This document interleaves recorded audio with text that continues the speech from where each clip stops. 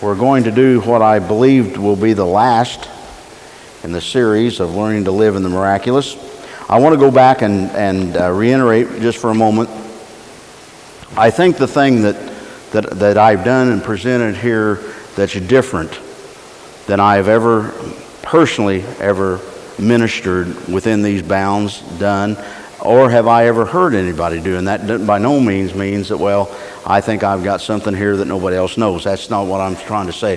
What I'm trying to say is that I realized early on in this series that God is truly going to permit us now to walk into these areas, begin to teach within them, begin to minister within them, so that people can begin to live within them. Knowing, and as we talked about, I think in every one of the series, maybe with the exception of the very first tape that we did, the fact that we're made in the image of God. And if we're made in the image of God and we're made like unto Him, which we are, then we possess within our own being the Spirit of God, which means that we have the capabilities of being able to act like God acts. And that means we have the capability of calling the fire down. We have the capability of the oceans to open. We have the capabilities of food to appear. We have the capability of water that's not good to become good, and all the things that we've studied. I realize that we didn't touch everything by any means, but I think we got a good cross-section. I've been able to begin to realize that, hey, this Bible was written to inspire us. The Bible was given to us so that we could understand that was an example, or ensample, as the Bible says, unto us. In other words, that we could follow, we could trust that which had been done. Now, the sad thing that took place, obviously, through the generations is that we lost touch with the spiritual reality of who we are on this earth.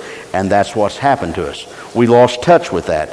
I have said for years and years and years that God has always had men and women like me on this earth to perform mighty miracles and mighty healings, because God did not want the people to absolutely lose complete reality of the fact that it still happens.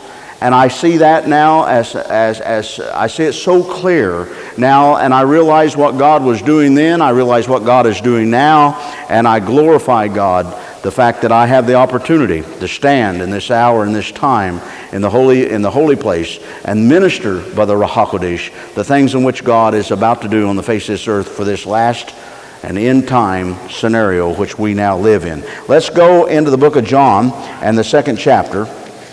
I've got quite a bit to cover here tonight, and I'm going to try to get this done. If we don't, well, we'll just do another one. John 2, first verse. And the 3rd day there was a marriage in Cana of Galilee, and the mother of Jesus was there. And both Jesus was called and his disciples to the marriage. And when they wanted wine, the mother of Jesus said unto them, They have no wine. And Jesus said unto her, Woman, what have I to do with thee? Mine hour is not yet come. And I've always marveled at that. And that shows you that there was a human side of this guy that's the Son of God, okay, or as this piece of flesh that came to earth as the Son of God. His mother saith unto the servants, Whatsoever he saith unto you, do it. And isn't that just like a mother? I love it. She knew it was his hour. She knew it was his time. She said, just do it. And there were set there 6 water pots of stone, after the manner of the purifying of the Jews, containing 2 or 3 firkins apiece, which is 20 to 30 gallon. Jesus said unto them, Fill the water pots with water, and they filled them up to the brim. And he said unto them, Draw out now, and bear unto the governor of the feast, and they bear it. Now, of course, we know the rest of it. We know very well the rest of it, that bless God, that the water had turned to wine. It impressed the governor of the feast, and they want to know why they say the best wine to last. Now, of course, the church has always said it was non-alcoholic wine, and I'm here to tell you the church needs to grow up and smell the roses. That was real wine, had real alcohol content in it, and they really drank it. All right? And the fact of it is, it's like everything else. It's part of what the church has gotten themselves into. Do I believe in people being drunk? No, I don't. Again, life is a balance. And if you can't learn to balance your life, then you're a mess. The fact of it is, wine, beer is not going to send you to hell. The fact of it is, you're not going to get to heaven being a drunkard. That's what the Bible says. And if you understand that, you're fine. Now, I don't want to get off on that and you to miss the miracle, the miraculous that happened here. Do you notice when he filled those pots, or had them to fill those pots up, he just simply told them, he said, draw out now and bear, or take it unto the governor of the feast. Take it under draw it out now and take it. Now they just filled them up, 20 to 30 gallon apiece, filled them up with water, and he said, now just take it out. Now here's the point I want to make to you. He didn't say, water, turn thyself into wine. He didn't say that. He didn't put his finger in it and then take it back out. He didn't look in it and say it. He just simply had them to fill the pots up. He said, now draw the water, take it to the governor, and let him drink. And that's what they did. The governor noted that it was the best wine that he had tasted that day anyway, and probably never again did he taste that good of wine. But the fact of it is, the miracle appeared. The miracle appeared. The miracle appeared. Now, it gives me, and I've said somewhat about it before, on this Passover that comes in the spring, I'm going to do what God showed me probably 25 years ago. I saw, sitting here in a vision in this church, on this platform right here in front of this pulpit, I saw a water container. I had taken an anointed cloth and I had put it over the water container, and we then took communion, and it was wine. And the Lord said to me, he said, and so shall it be on that day. And I've told the people for years, I'm certain that you had heard me tell that story, and I think that probably anybody that's ever been around me has probably heard it, because of the fact that I'd still not had seen it come around. I think, again, with revelation knowledge, as God brings that revelation knowledge to us, that is, then we know and understand the piece that we didn't have to do what we need to do with. Now, this Passover that comes wherever I'm at. Now, I may not be here. I'm being drawn pretty hard to a couple different places. As a matter of fact, to try to be there to be with that congregation for the first Passover that they would have ever experienced. But wherever I happen to be, and you will be able to experience it here, because I will do that here. But I'm going to set the water, and I'm going to believe God to turn that water to wine for us to take communion. Now, will that happen? It will happen because not to prove that I'm a prophet of God. It won't happen, bless God, to prove that God is God. It's going to happen because I'm a prophet of God, and miracles follow after me. That's the reason it's going to happen. It's not going to happen because God told me to do it.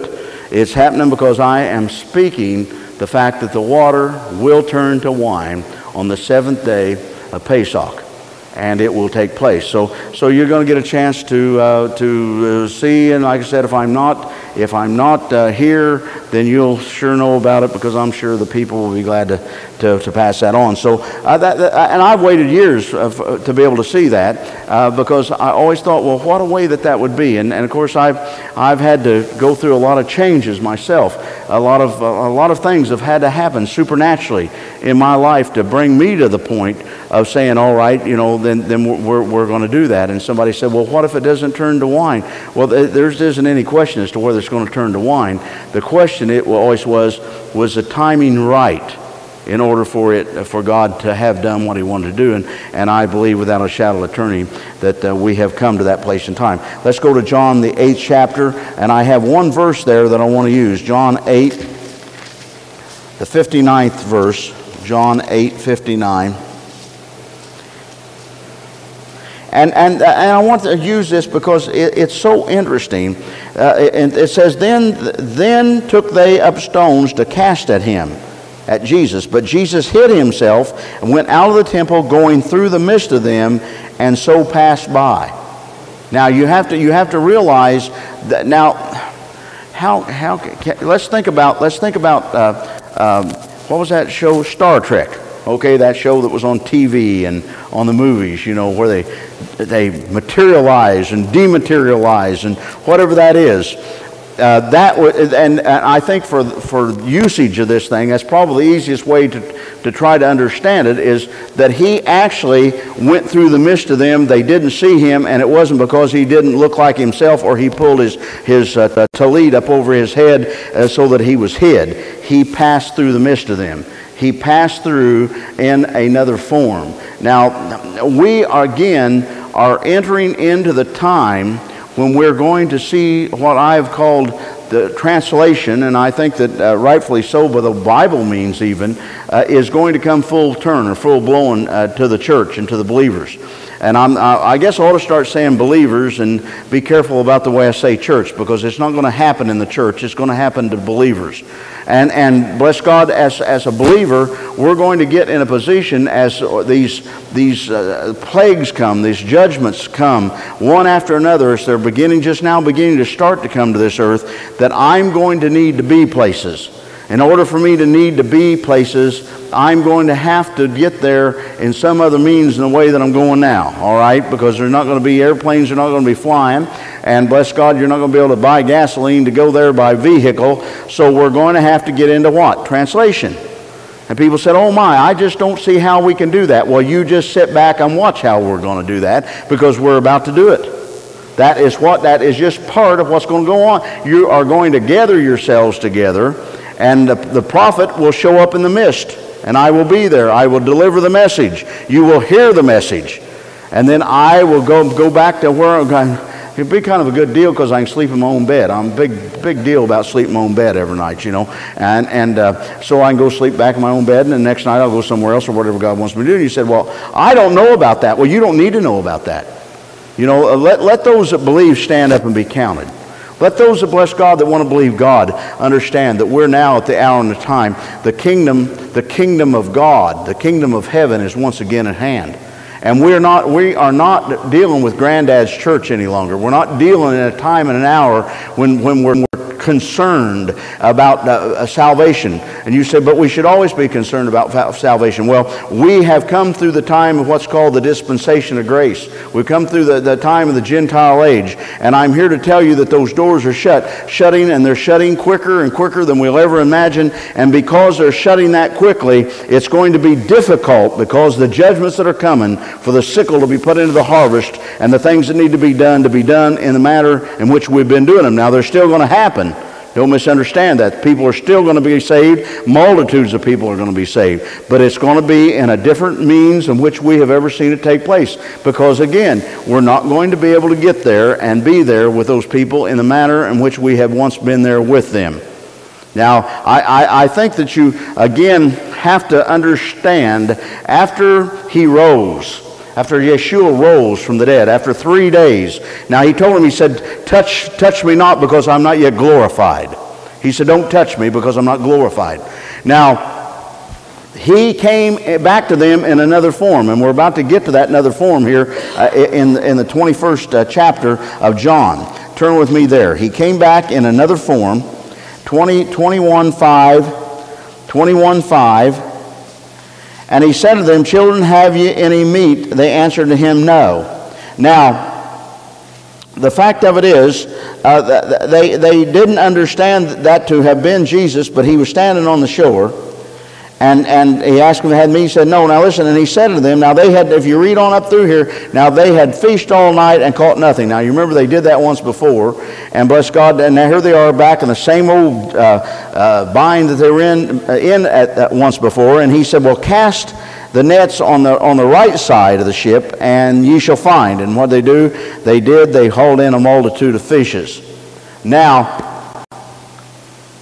the manifestation of the Spirit, you see yourself in a mirror. People see you as we believe that we are. But what we don't understand, and scientifically speaking, that we are made up of molecules. And the molecules of which we're made up of, our bodies are made up of, are ever changing. They're changing. The bodies that we have, because of what happened in the garden with Adam and the decision that he made that wasn't very smart, bless God, changed the absolute structure of those molecules forevermore.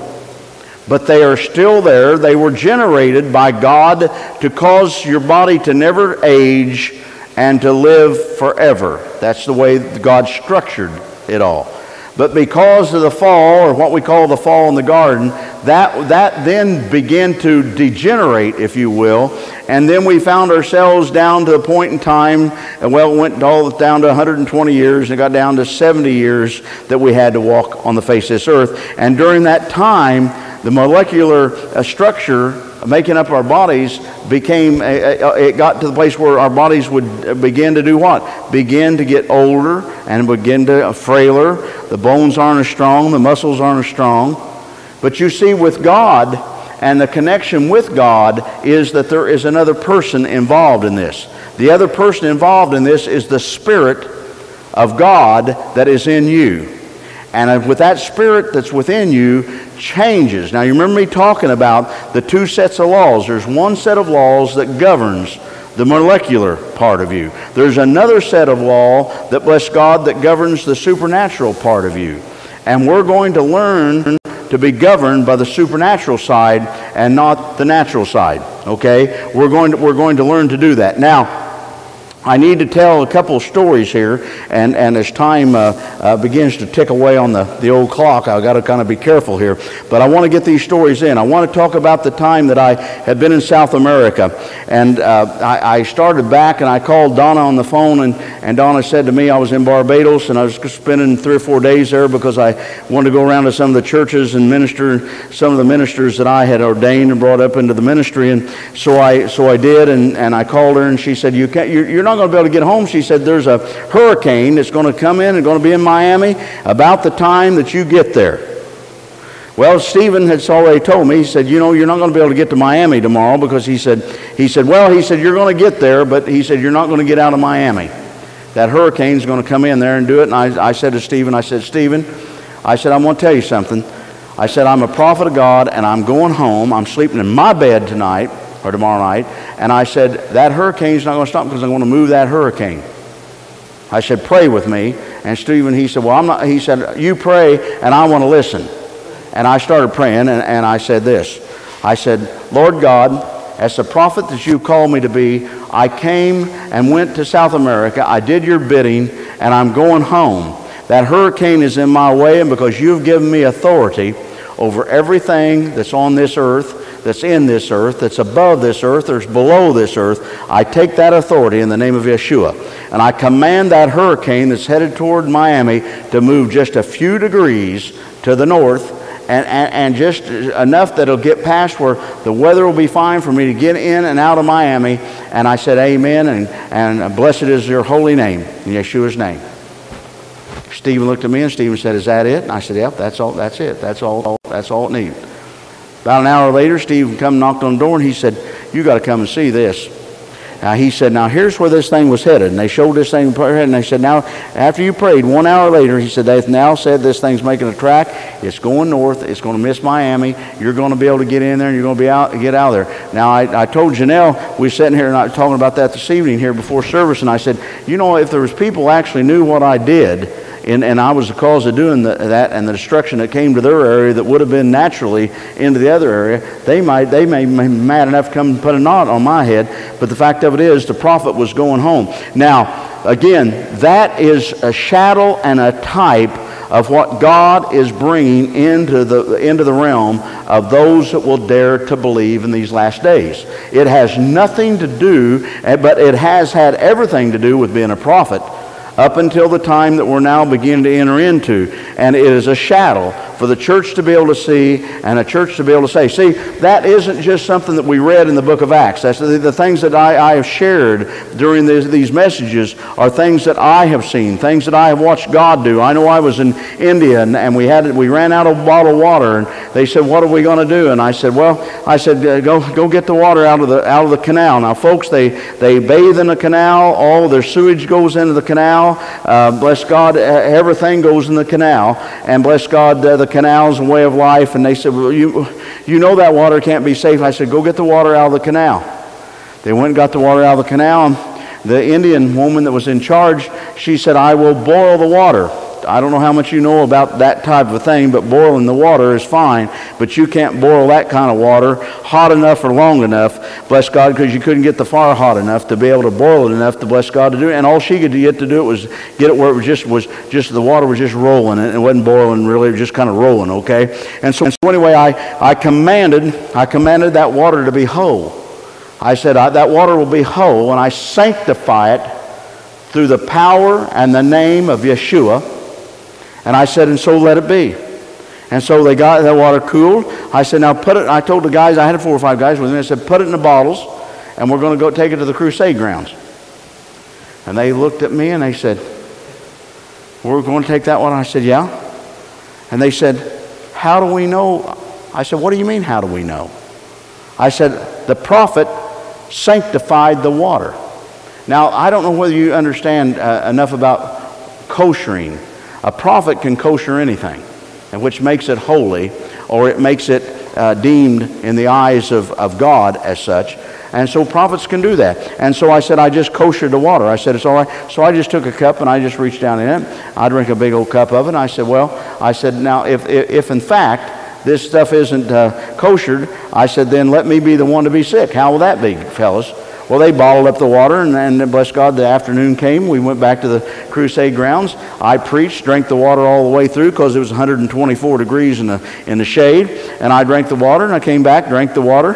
The next day, they went and got more water out of the canal. I blessed the water and commanded it to be whole in the name of Yeshua, and we drank it that day. And then the next day, they brought bottled water. Now, let me tell you something.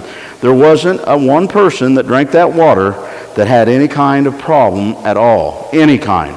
Now, on any other occasion, that probably would have killed all of us. On any other occasion, it probably would have made us deathly sick. And at the least, we would have been using the restroom 24/7, okay? But the fact of it is, it didn't happen that way. It happened because why? Because there is within the anointing of God the power of the anointing to be able to take those things which look to be, to call them as though they're not, and bless God, make it that way through sanctification and saying it be holy, it be pure in the name of Yeshua.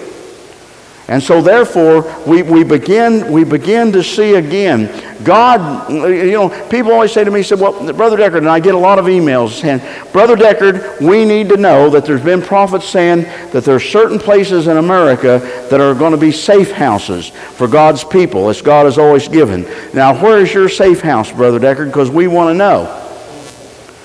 And I write him back and I said, well, I'll tell you where my safe house is. It's wherever I am. And I said, it works like this. It won't make any difference if I'm in Canada. It won't make any difference if I'm in Australia. It doesn't make any difference if I'm in California and that great big earthquake comes. It'll make no difference because of the fact that, bless God, that I'll be in the right place at the right time. And if everything else goes down to whatever it is, it just happened to be where I'm standing, won't go down there. And I said, that's the way it works. And let me tell you why it works that way. People are so concerned about somebody else hearing for God or from God for them that they miss some of the most important things about God. That God said that I will guide your footsteps. That's a promise. God will not guide a footstep that you take if in fact you're not keeping the commandments and the testimony of Yeshua. If you're not keeping Sabbath, if you're not keeping New Moon, if you're not keeping the festivals, I'm here to tell you, then you better be concerned that there might be somewhere on this earth you could go and hide. But I'm going to tell you something. God's got your number, and God knows where you're at, and God knows where you're going to be. And I'll tell you the other side of it. Bless God, there is no safety net for those that live out from under the commandments of God and the testimony of Yeshua. There just isn't.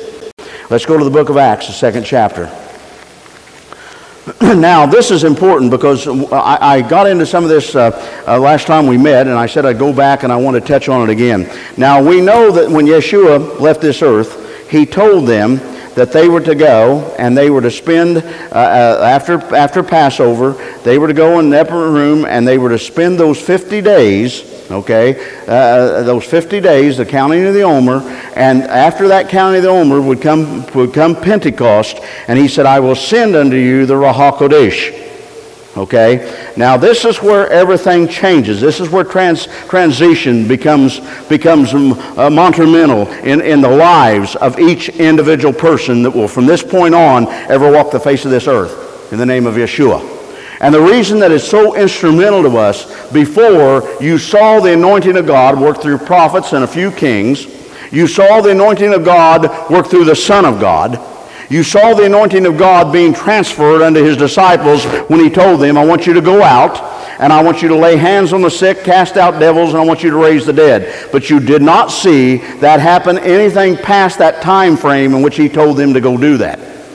He was letting them touch, if you will, the miraculous. He was letting them understand what was about to happen to them on the day of Pentecost after he left this earth. He was getting them ready to receive and to walk into the miraculous.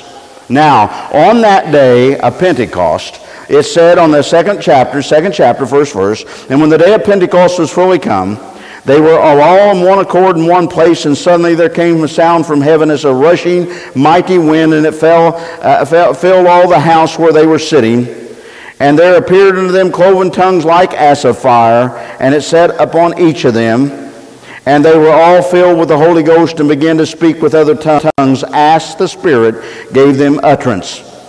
Then we turn right around, and in the same chapter, we find out that Peter, bless God, he was so turned on to this thing, and bless God that it was all coming down as they knew that the Lord had told him that it was coming down, that he decided that he'd go try it out. And of course, this is where he found the guy that was lame on the temple steps, and he reached down and he said, silver and gold have I none, but such as I have, I give unto thee. What did he have?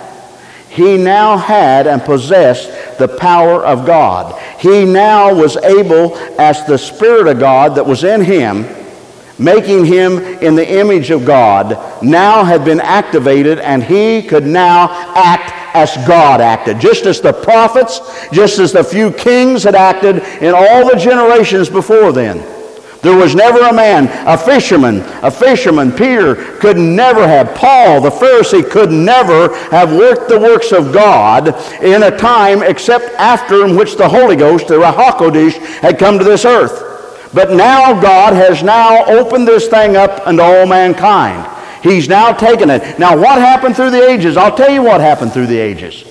And as I said, and the thing that triggered me, and it's so hard that I began to go back and begin to question over and over again and ask preachers, why do we not have the miraculous in our church services any longer?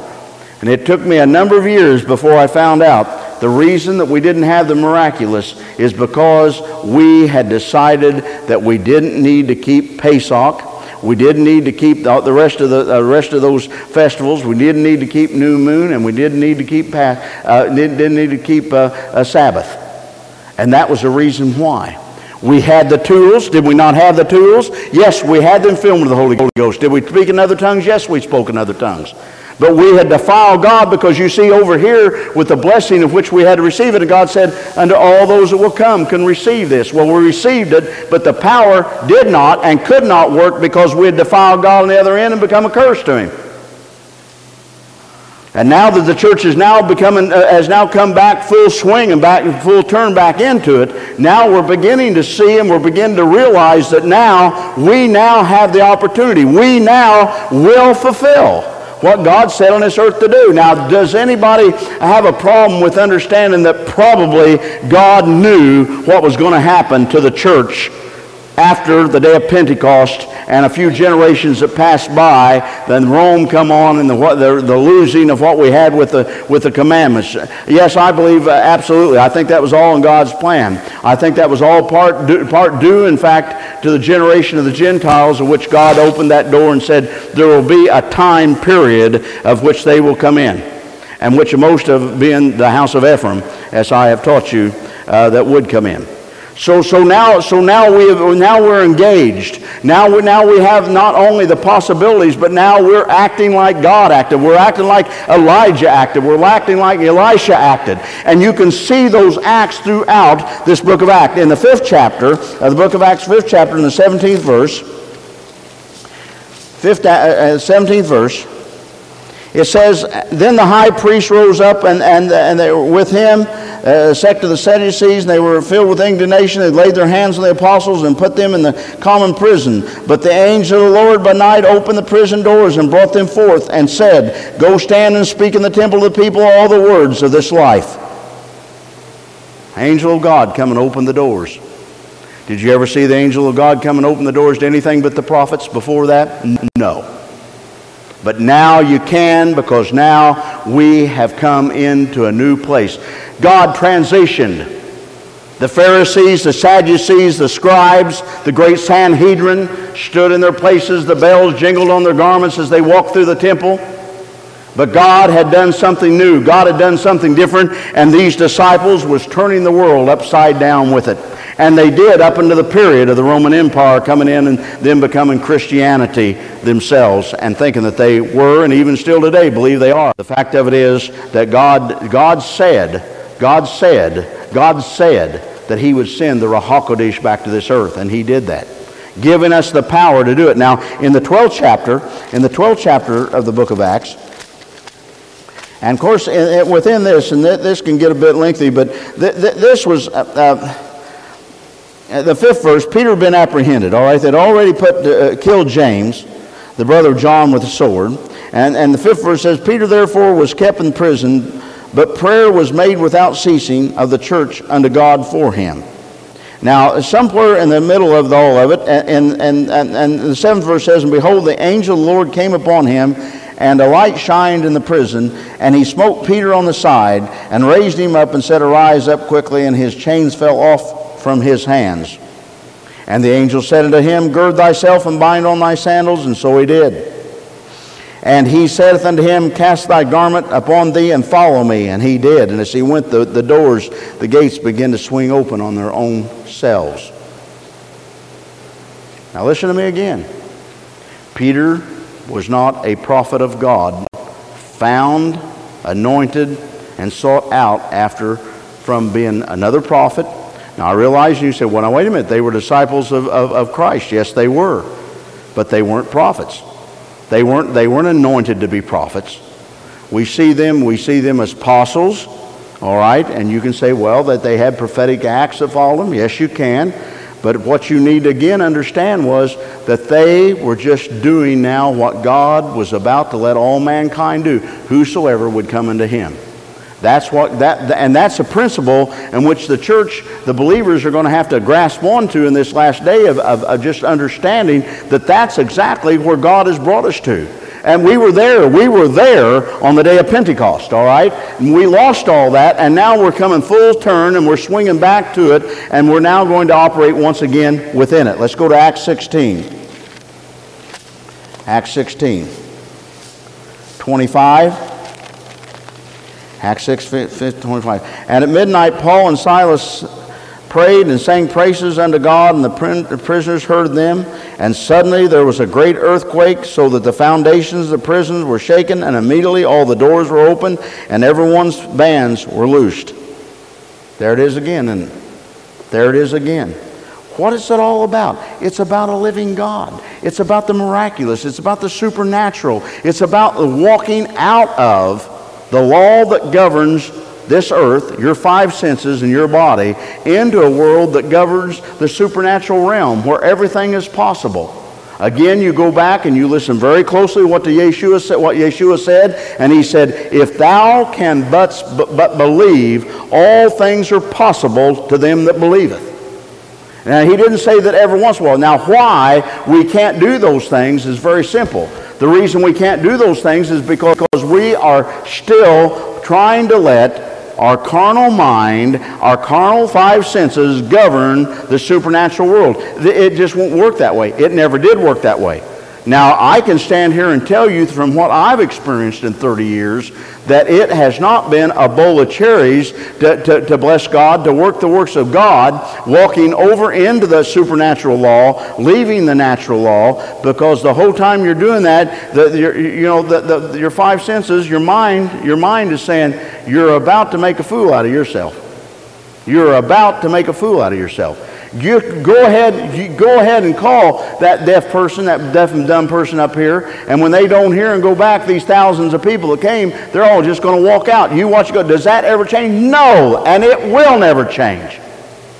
And there's no reason for you to get to thinking that, bless God, just because you decide to walk over into the miraculous, that you're just going to waddle over there in it, and just because you showed up, now it's all going to work. As I've told you, I think over the last 2 or 3 tapes, maybe 4 tapes, you're going to have to begin to work in the small things and watch God do the little things, and then God will begin to give you bigger things. And it will work that way, but you have to start somewhere. And if you don't start there, it ain't going to work, okay? It's just not going to work unless you'll start there. Now, let me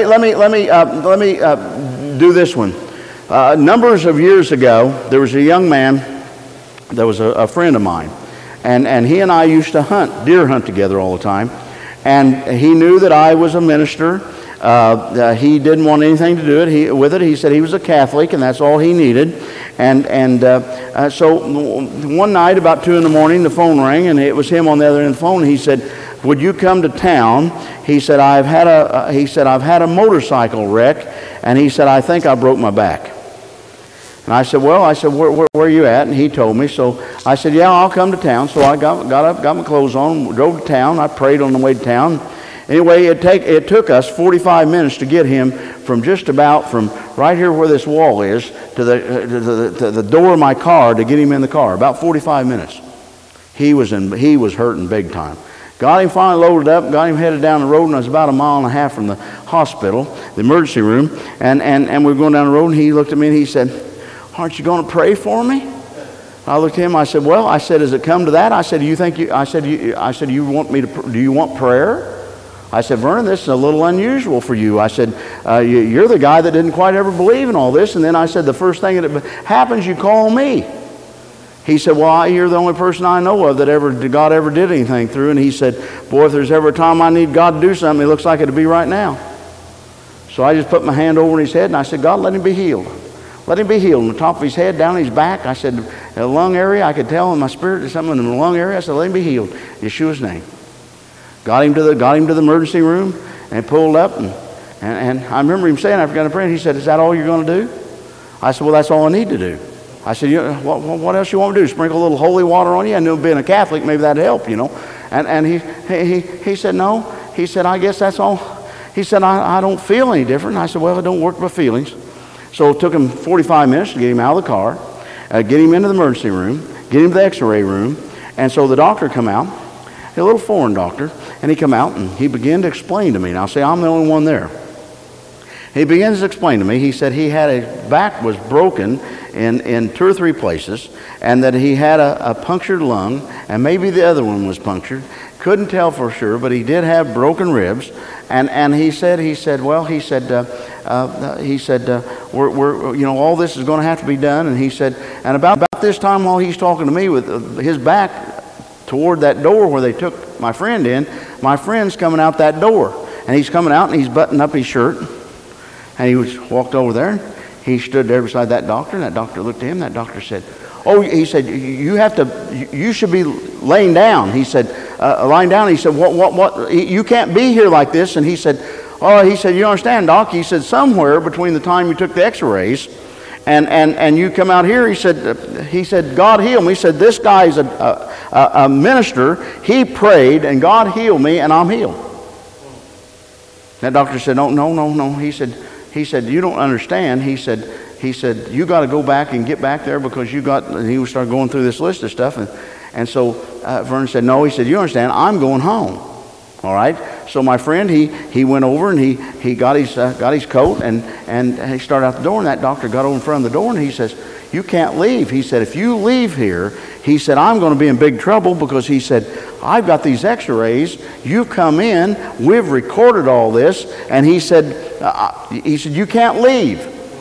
I said, "Well, doctor," I said, "listen," I said, "would it be possible for my friend to go back and to do the x-rays again, and then if the x-rays are okay, you let him go home?" And he said, "Yeah." He said, "If that's right." But he said, "That's not the way it's going to happen." He said, "I don't know what's happening here," but he said, "This guy," and he started down through this list. I said, "Well, Vernon, do me a favor, go back and have that done so we can find out, you know, whatever. So Vern did. He went back and he had this done, and he come back out, and so the doctor come out while he was putting his clothes back on, and he says, "You come with me." And so I went back into the thing, and he put up the X-ray of the first one, and there was the back broken and all the ribs broken and everything. And he was just as white as the coat he had on. He said, "I think you're the only one here that understands what's going on," because he said, "I don't," because he said, look at this one. Put the other one up there, and there was not a thing on that other set of X-rays. And I looked at that doctor, and I said to him, I said, "This is the kind of God that I serve." Now, he was an Indian, and he was Hindu. And I said, "I would strongly suggest that you take a long, hard look at what a living God can do." And so anyway, sure enough, he left. Now, it was about 2 years later. Now let me tell you why. People always are telling me, said, "Oh, Brother Deckard, if you just come prophet and raise somebody from the dead or something happen, you get a whole city saved." No, you won't. No. See, seeing is not believing. All right, seeing. You remember what he said to Thomas? "Least you cast your hand into my side and your fingers into the holes in my hand. You'll not believe. But blessed are those that don't see, that can yet believe." And so you'd thought that you know, this guy, this would have been it. Well, yeah, it was kind of it. He acted like, you know, that maybe he'd get interested in the Lord and change his life. But you want to know something? It didn't last very long. He was back out in the world, and he was drunk and riding his motorcycle and acting crazy. One night about 2 o'clock in the morning, probably maybe 2 years after that, the phone rang.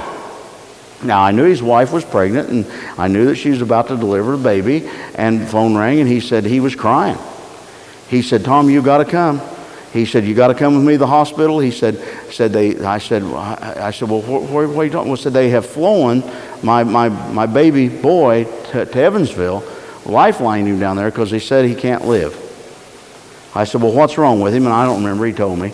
And anyway, so I said, "Well, I'll come to town." So I came to town, and I went to Evansville and with him, and we got down there, and the doctor came out and told him, said, "Well, the baby won't live till daylight." They went through the things that was wrong with him. So I had an anointing hanky with me, and I said, "Now, do you trust me?" And he looked at me and he said, "You're probably the only person on this earth that I trust." He said, "Whatever you do," looked at that nurse, and he said, "Whatever he says, just do it." And I took out one of those anointing hankies, and you could see it was a little soiled, and I said, "Put this on the baby, don't take it off. The baby will be fine." She said, "Oh, we can't do that. That's full of germs." And I said, "Didn't you say that baby was going to die before daylight anyway?" "Yeah, that's what the doctor said." I said, "Then how can that matter?" She kind of looked at me. She said, "Well, I guess it doesn't." So anyway, well, the boy's 24 years old today. During this time, he's been to Iraq, been through all that over there, and he's alive and doing well today. Now, what does that say about a living God? It says that you have to go past the circumstances. You have to be understanding enough to look past. If you'll remember me talking about the fact that when God began to deal with me, and God began to tell me I had to first see those people that were lame, not in a wheelchair, not on crutches, not in body casts, but I had to see them without that, and I had to see them walking. And he said, you have to see that first. And as I begin to talk to you, and we're going to get into some of this stuff over that Friday night, Saturday, and Sunday seminar that we're going to have here in January. We're going to begin to talk about the supernatural realm, the battle that goes on in the realm, and how it is that you must overcome. You have to understand that you're the overcomer. You have to understand that when it comes to miracles, that you're the only thing that going to stand between most people and death itself. And you have to understand that. You've got to be willing. Now listen to me closely. You've got to be willing to put your flesh under your feet. You've got to be willing to take the chance that it's going to take for you to be humiliated in order to work the works of God. But when Yeshua said, "And all these things that I have done, you shall do, and even greater work shall you do," he meant every bit of it. Acts 19:12. 19:12. And this piece of scripture here is probably something that has definitely gone around the world with me numbers of times. It says, 19:12 of Acts, so that from his body were brought under the sick handkerchiefs or aprons, and the disease departed from them, and the evil spirits went out of them. And so that from his body were brought unto the sick. In other words, they took the handkerchiefs, these handkerchiefs, just like something like that he had on his body. Now, how did he have them? He could have them in his pocket. He could have carried them on him, put it in his belt, however it was due. But it says the diseases departed from them, okay, and the evil spirits went out of them. And I can't tell you how many times that I have watched that work. Now, will that work for you? Yes, it will work for you. One of the things that we're going to do during this seminar is we're going to hand out anointed hankies that I'm going to anoint, of which I will bring from India and Africa, that I have used and watched miracles over there. I know when I get done in India and Africa, those in South America where the anointing's heavy, I take those handkerchiefs and I say, you put these away, put them in sacks. I want these marked, these I want to use to hand out. And so I did that in accordance to the strength of the anointing that was upon me and by the miracles that came, all right? So we're going to pass those handkerchiefs out. I'm going to anoint them. I'm going to seal with oil people that will be in this room over that weekend. And the seal that I'm going to set upon them is a seal that's going to cause the death angel to pass over them. And you say, well, now wait a minute, Brother Decker, what does that mean? Well, it's going to mean just this. The death angel is going to pass over through this plague and the plagues that are coming after this plague. And there is a way to escape that. The way you escape it, number one, if you're going to keep the commandments and you're going to keep the testimony of Yeshua, and you're going to put up food and do exactly what you're being told to do, I'll get it in a minute, then you're going to be safe from this thing. And all I'm going to do is put the oil upon you and cause the death angel to see the mark of God that's upon you. I'm going to put a mark of God upon you. That's what I'm going to do as a prophet. Now, is that big time stuff? Let me tell you, it's big time stuff enough that it'll fill auditoriums before this thing's over, of people trying to get to this prophet to get oil poured on them so that they will be sealed.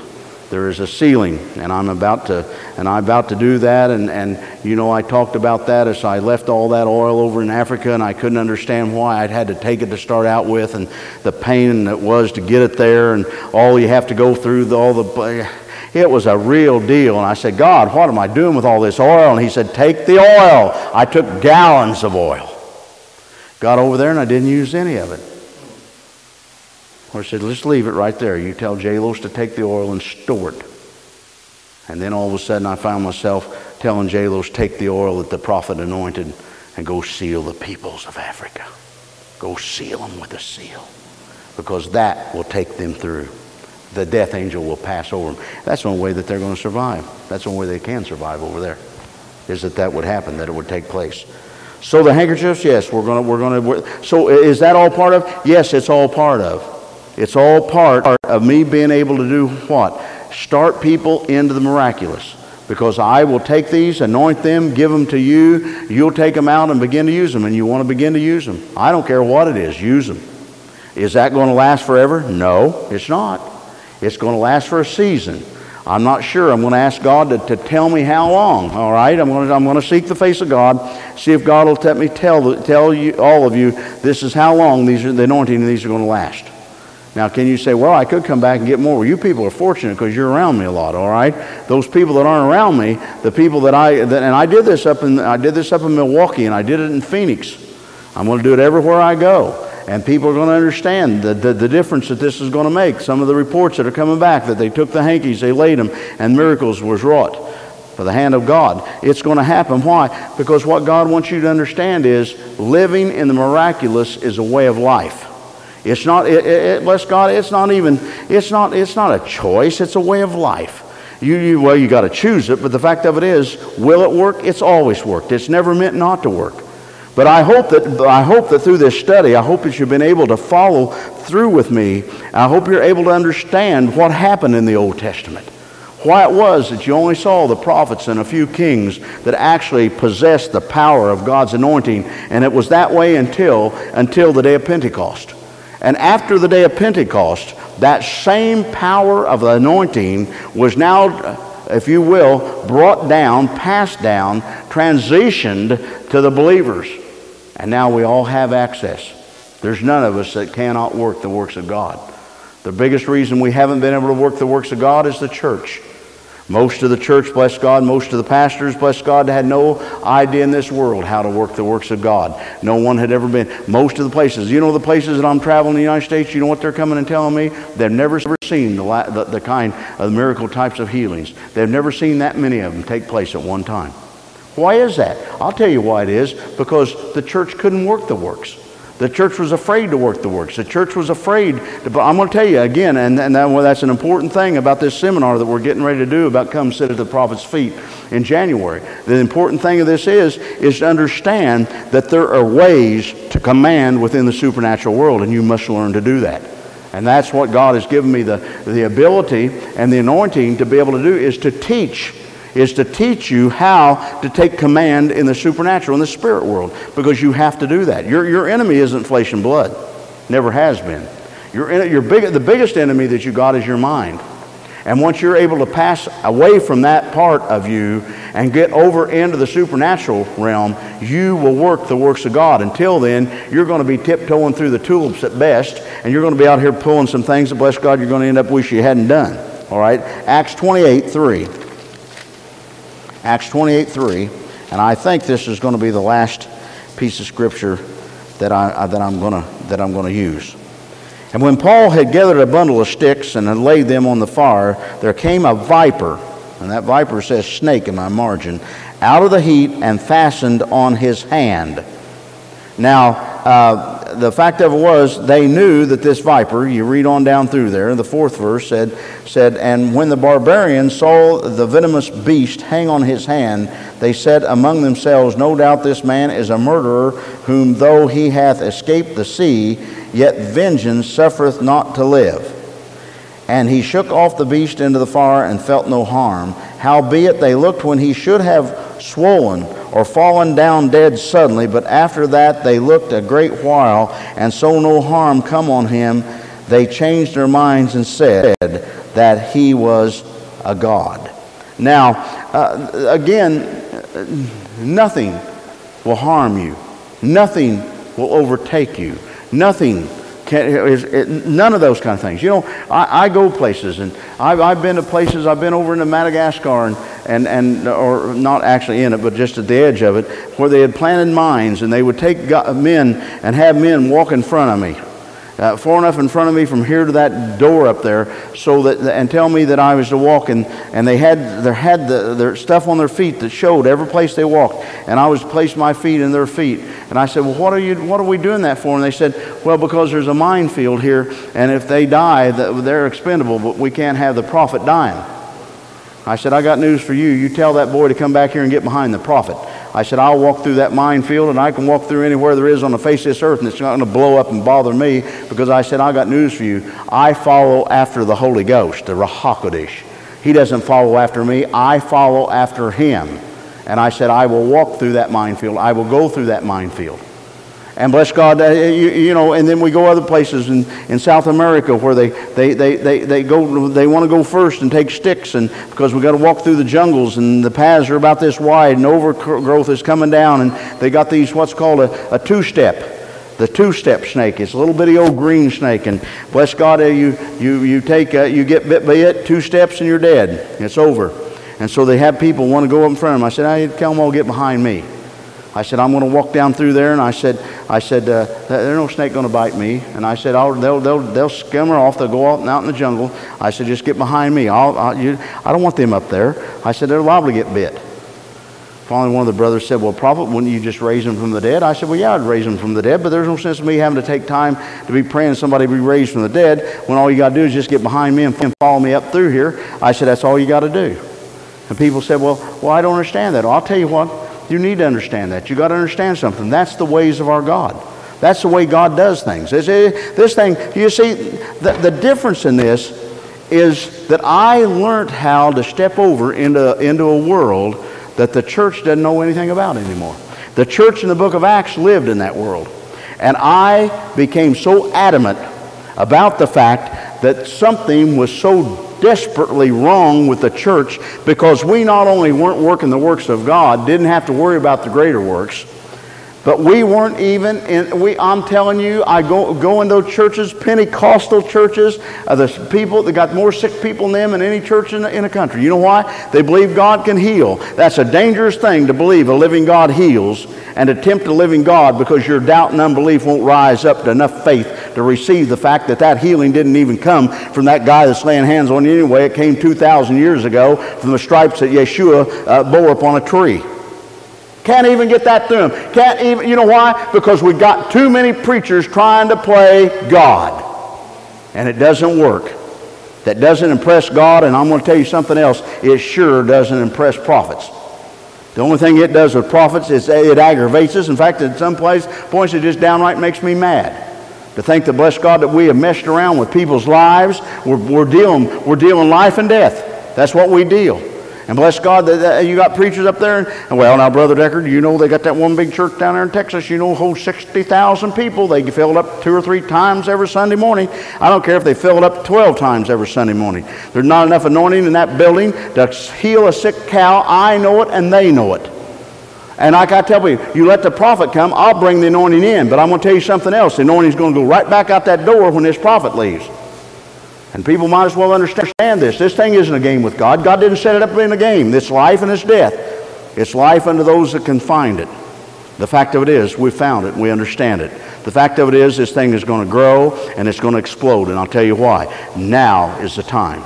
Now is the hour that God is going to let the prophets bring forth a people out of the wilderness, and they're going to open up the oceans and bring fire down from the heavens above. They're going to, bless God, raise the dead.